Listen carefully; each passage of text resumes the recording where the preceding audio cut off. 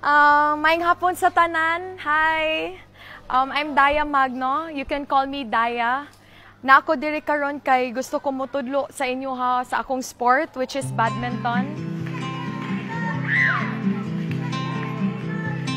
So basically, this all started with the idea of teaching kids the sport that I love, which is badminton.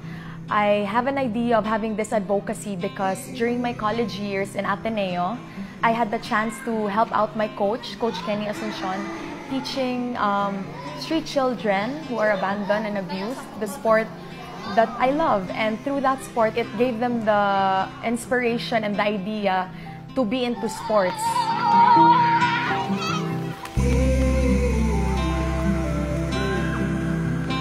Badminton has really given me so much. I was able to have a scholarship in high school and in college because of this sport. And because of this sport, it also gave me an idea not only to teach kids in Manila, but also to teach kids here in where I live and where I am from.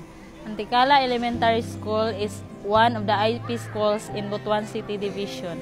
Nalipay ko nga nainiabot nga mo training sa badminton sports kay ma-develop ang ilahang skills sa pagdula og different sports. Every weekends I teach kids there, and also right now I am here in Anticala teaching the kids basic training about badminton, and sooner or later it will also be one of the reasons why I'll be coming back to teach them more about it, because not only that it can help them be physically and mentally fit, but it can also keep them away from drugs, terrorism, or any bad habits that are very rampant in today's society.